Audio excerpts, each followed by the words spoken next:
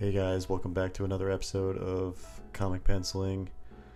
You're looking at the final result of the panel I'll be working on today.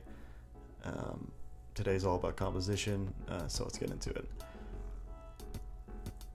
So what I'm working on is the third page of my personal project, Star Circuit, which now I'm kind of moving away from. If you watched the last episode, I explained I'm just out of not necessarily inspiration for it, but I think I'm going to go a different direction and one that I care more about, I think. But that being said, we're working on the line art. I know the channel's called Comic Penciling, and recently I've been working on the computers, and with Photoshop it's all the same thing. It becomes just line art, which is all, as far as I'm concerned, comic penciling. I know it's different from using actual pencils, but it's all the line art, it's all the parts that you try to figure out as you're starting to begin to tell your story with comics. So it's the tentative part of the process, so that's what I like about it. That's what the channel's all about. So with this, we're beginning again on nearing the end of this kind of section of test pages that you've kind of followed me through the whole time. And so I'm going to explain some of the standards of composition. And there's a lot of things that I've learned and a lot of little tips that I've figured out over the years, but mainly I'm like any other artist. I'm following some of what the old masters have done, a lot of the old animators, a lot of the old storyboard artists, and some of the current ones too. So there's a lot of, if you look at any popular or professional artists these days, you look at the best ones out there, you're gonna find good compositions. So my best advice to you, if you want to work on your composition, is to do master studies and just work on trying to figure out what the artist was trying to do, like figure out their focus for whatever piece you're looking at. It doesn't have to be comics. I know you're watching a comic channel, and it's probably why you're watching it, because you love comics as I do, but if you look at any piece of art, painting or otherwise, you'll see composition. And essentially just want to explain my thought process on it. So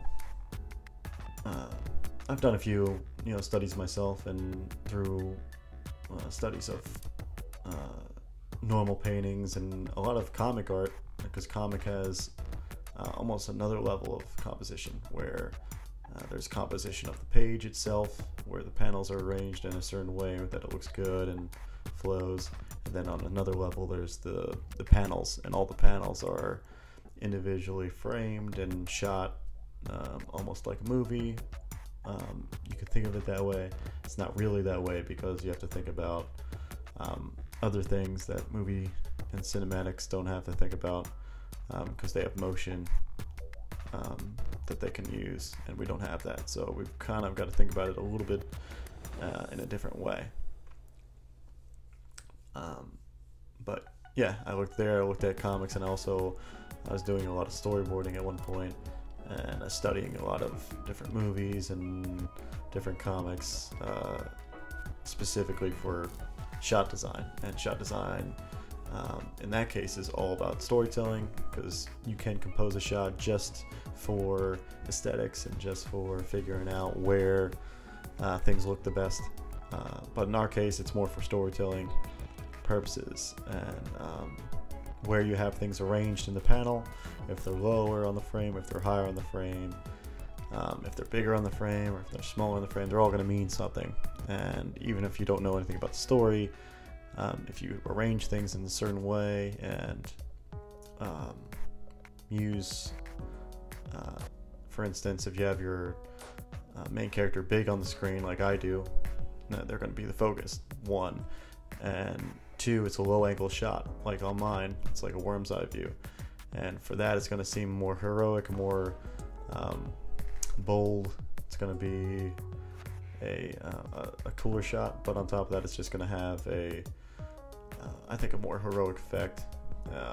It's bigger on the page, and it's more on the frame as far as it's not tilted over. It's very stable, so it's going to seem like a solid kind of a heroic.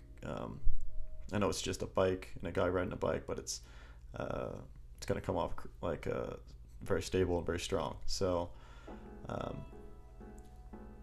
I'm using the low angle shot to give this effect. So as you're looking at your own master studies, that go find your favorite artists, go find your favorite masters, and look at them, you'll see all these different things, and try to notice why things look so either strong or weak, or what feeling you have. So from that, you can kind of pull apart, or what word am I thinking of? Essentially dissect. There we go. Dissect the shot and pull different pieces, and this is where the saying comes from, where good artists will steal from other artists, as long as you're not directly copying and not making it your own. As long as you're not doing that, as long as you're changing it a little bit, you're gonna just be using the techniques of the masters and the people that came before you, and that's perfectly fine. So go do the master studies. As far as what I'm working on here, you can see as I work on the blue line, a lot of things come to life, and I'm not really changing anything from the blue line because I already have established my my composition. So you can even just follow the blue and see what I'm doing. So we've already talked about essentially that I put my main character big on the shot, a low angle, and creates this dynamic shot and makes my guy like the hero of the page. And aside from that, the perspective's helping that a lot, and since the low angle is really giving everything this unique effect, where things closer to it are really big and the things far away are more far away, which means it's the focal length on the camera. If this was a real camera, it would be very small. I'd say it's like a 20 or 30, I'd say, millimeter, and this is just exaggerating the effect of the camera. That things things up close are really up close, and things far away tend to be way smaller. And that all goes into the perspective, and you can see my perspective lines in here. This shot is composed pretty much on this grid, and the best part about perspective is that it naturally gives you cool focus, and it will give you a good focal point. Just by doing good perspective, you're going to end up with a decent composition anyway. Not always, but if using other things like the next point is rule of thirds, or the golden rule, or not the golden rule, that's like a saying, like a golden ratio. If you ever heard these terms in film class or wherever art classes, it's all about this kind of I think it's a formula, but it's really this spatial rule. In nature, it's found in everything. A lot of things in nature, a lot of things all over the place follow this rule of thirds, where there's a certain number, and they break it down into shapes through, I don't know, trigonometry or something. Either way, as an artist, all you need to know is things look awesome when they're broken down into thirds rather than in 2 or 4. But for some reason, hitting that third mark with your focal points will really help. So in this shot, if you break my frame from left to right into 3 pieces, The space is in between chunk 1 and 2, so the space in between, or the line that divides the first part on the left and the middle part, that's going to be a good part to put something strong in your frame. So my guy's in between the middle and the right, and it's right in that line of the thirds. And you can go, just look up golden rule or ratio, and you'll see endless things on people breaking down logos, breaking down paintings, breaking down all this stuff in life to the rule of thirds. It's kind of like, I don't know, the biggest discovery in art almost. It's almost like a cheat to make things look cool. Doesn't always do it, but if you combine that with all the other things that I'm talking about, everything adds up. Just like when you're rendering and you're coming up with how to render a proper cylinder, or just render anything realistically, if you add in all the steps that you know how to render a cylinder, if you add in the rounding effect around the cylindrical shape, that if you add in that shading for the shadow on the sphere or on the cylinder itself, if you add a cast shadow, if you add a little bit of a sliver of bounce light on the shadow side, and then if you add like a strong highlight and add material and texture on it, add all those things on, and they're gonna compile into something that looks realistic. And it's just works the same way with composition. If you add a bunch of things together and all these different little bit of rules, perspective, you add the rule of thirds, and you add adding a cool shot or a dynamic angle, that an exaggerated focal length from your shot, your camera. If you add all these things together, you're going to come up with something good. You don't always have to use rule of thirds, because there's also symmetry. Like Wes Anderson will do that a lot in his movies. Go look up his stuff and you'll just get examples upon examples. He does it a whole lot, and it's a cool effect because there's not many things in nature that do symmetry. It's kind of the opposite of rule of thirds. It's like, with the rule of thirds, it's so natural and so embedded in everything you see every day, it becomes cool and natural. On the other hand, symmetry doesn't look automatically as cool, but it's so odd looking that you have to look twice at things that are perfectly symmetrical. I mean, with the exception of like a face, because faces are pretty symmetrical, and we see them a lot in everyday life, and anything that's man-made tends to be symmetrical. But aside from that, there's not going to be many things that are symmetrical, and that's why Wes Anderson's movies look so weird and indie, because they're just shot with this peculiar symmetry in mind. So as you go in there and do your master studies, look for symmetry as well as rule of thirds and all these little things in composition. Try to break them down. Write them down. You can even put them in Photoshop and just trace over them and see where things line up. I know I did. I'm a really big fan of Sid Mead. I don't know if you know Sid Mead. He did a lot. He's a futurist kind of designer. He's done so much stuff, namely Blade Runner. It's awesome. It's an awesome movie. And then he's done a million other things too, but he's just one of the modern masters. And I recently did some of his studies, and you're just like, as you're going through, you're realizing, like, slowly but surely, like, every little detail in one of his drawings or layouts or whatever he's working on. If you do these studies, you realize slowly these masters have every detail is there for a reason. They're not even letting one little piece go to waste.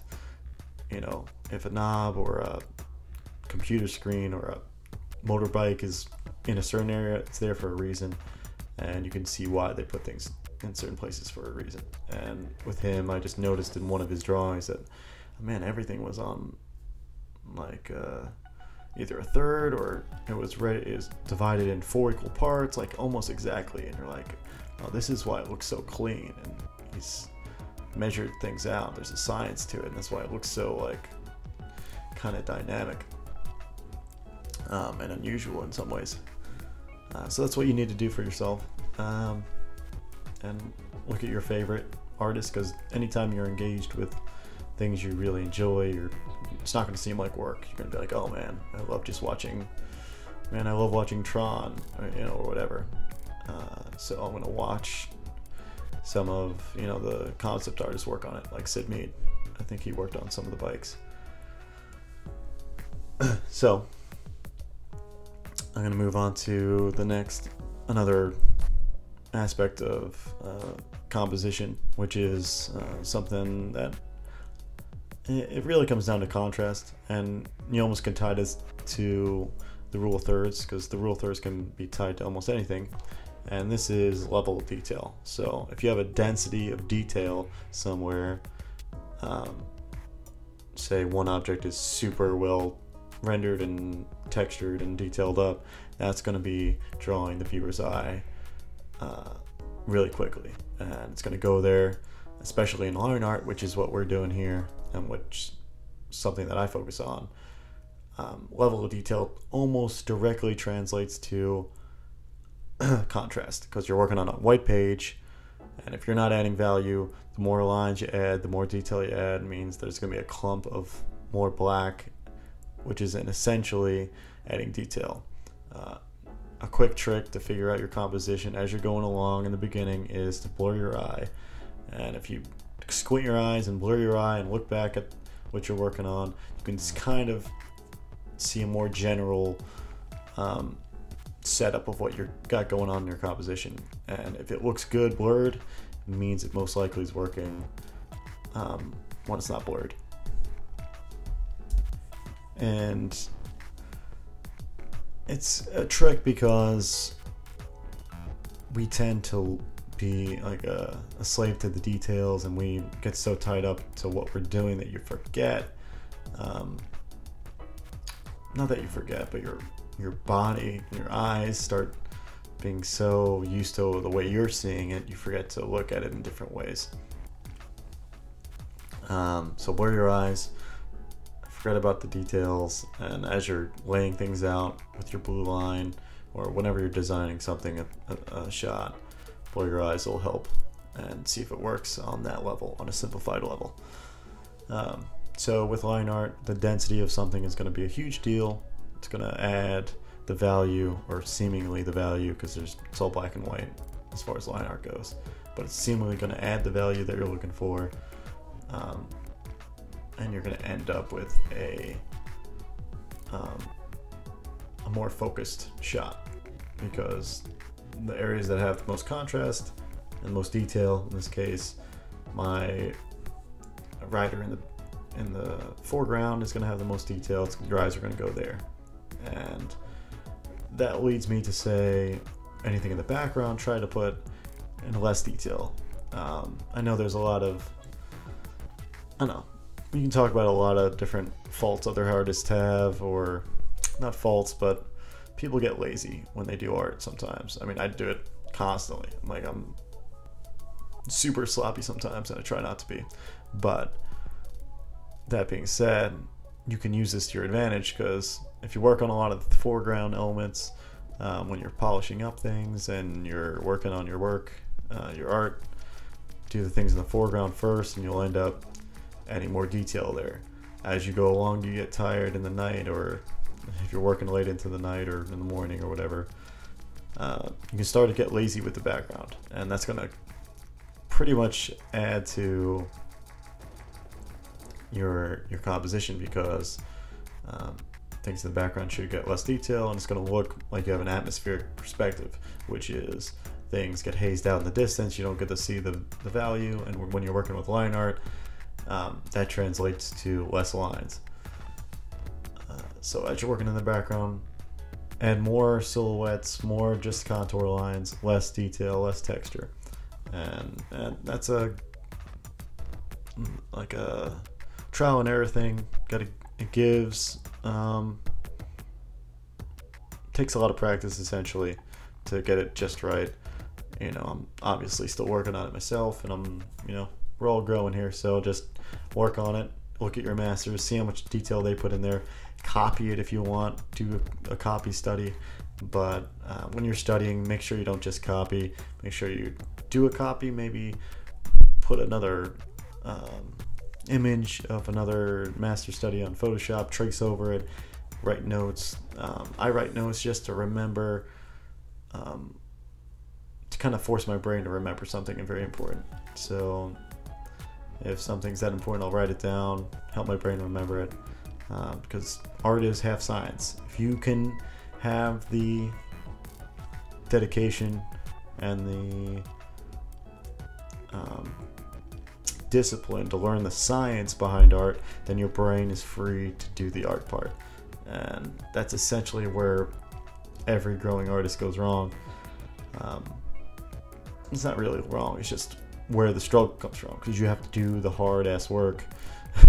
You have to go to school, you have to study all the time, you have to learn anatomy, you have to do the boring shit, and when you're done, then your mind won't be focusing on these details, and it'll be free to roam around and make these cool effects and be more focused on the story. So study up, watch the masters, look for good compositions, and just work on projects. Take what you've learned in your master studies and apply it to things, whether it be your comics and your stories or just illustrations. If you guys want, just you can comment, give me a link to your stuff. I'll check it out if you want me to check it out. And check out my website too. We can always talk, compare art. But just want to thank anybody who's subscribed, anybody who's liked, and come back next time, more videos. Thanks a lot, guys. Bye.